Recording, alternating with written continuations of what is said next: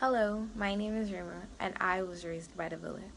My mother was murdered when I was 6 years old, and my father had been returned to his home country. My aunts, their friends, extended relatives, teachers, and coaches became my village. They are kind, God-fearing people that wish me well.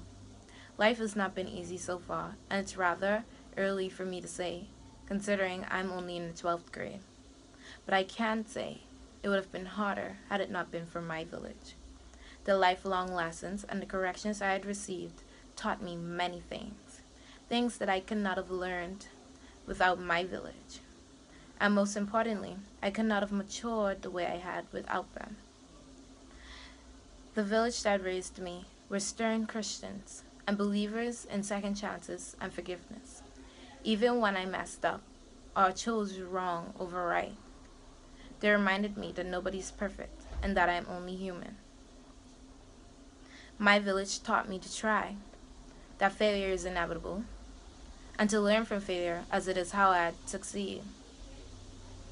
Their efforts to protect me were noted, even if it was not taken heed at that time, and their support encouraged me to strive for my best even when it was difficult.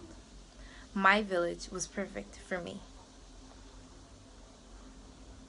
I continue to extend much gratitude to my village for their effort, energy, and financial support in helping me not only win the gold in the 2018 Flow-Carifta Games in the Under-17 Female Javelin, but to also set a new record in that event.